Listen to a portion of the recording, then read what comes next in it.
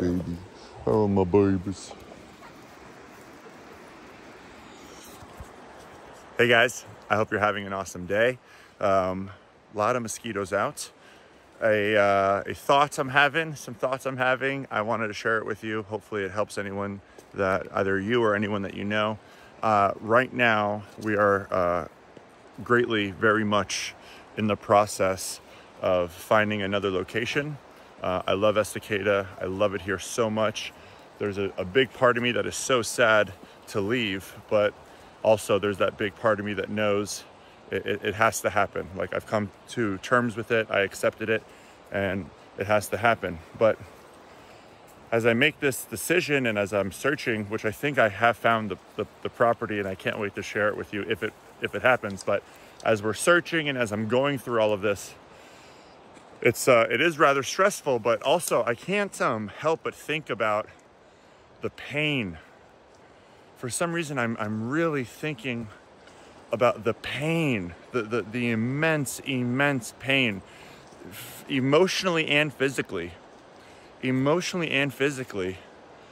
of what I've had to go through in order to get here. And not just me, and the people on my team included. Like, Sonia has a terrible back.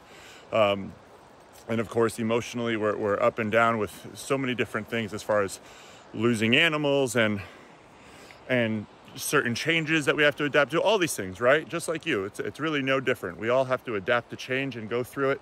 But the pain that it takes, and I say this because I know that a lot of you are experiencing pain in many different ways. And the aftermath of pain, the light from pain is more beautiful to me, in my opinion, than any other light that there is. The Loba, Clyde, Loba, please, in the middle of a video, guys. I was just having this conversation with someone. It's like, it's interesting. Life is so funny.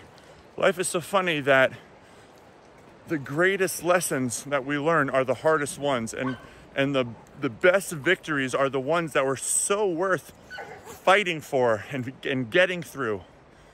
It's that pain that you're experiencing right now that's going to do more good for you than anything else in your life.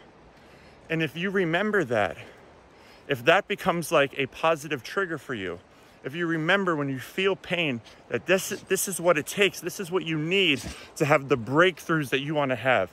This is what you need to be able to comfort someone who's going through it. That pain is a gift. I know it sounds crazy, and some people say, you don't know what I've been through. And it's like, yeah, I know I don't know what you guys have been through, but I know that as humans, we've all been through so much and have experienced so much pain, that the ones that make it out are the ones that know truly in their hearts that pain is going to lead to greatness, to true greatness.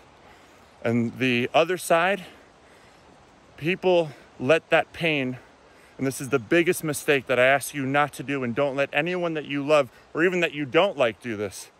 The people that let pain turn them into a victim. Why me? Why me? And they start turning that into negativity, and that's when they're nasty to people because they're nasty to themselves. But the greatness, those of you who can turn that pain into greatness, just because you see someone happy or chasing their dreams or anything like that, don't think that, they must have always had it. It's the fact that they were able to get through it. And that's what I want you to remember. That's what I want you to share. When you get through that pain, when you get through it and you start realizing that it's a gift, the breakthroughs that you're going to have, your ability to connect with people emotionally, spiritually, your ability to be more empathetic, more compassionate, that pain does that for you. So remember, it's a gift, and so are you. I love you guys. Thanks for listening. Thanks for watching. Share it with anyone you think could use it. Hold it on for yourself if you feel like it's better for you. Whatever you want. I love you. Thanks so much for being here. Bye. Come on, guys.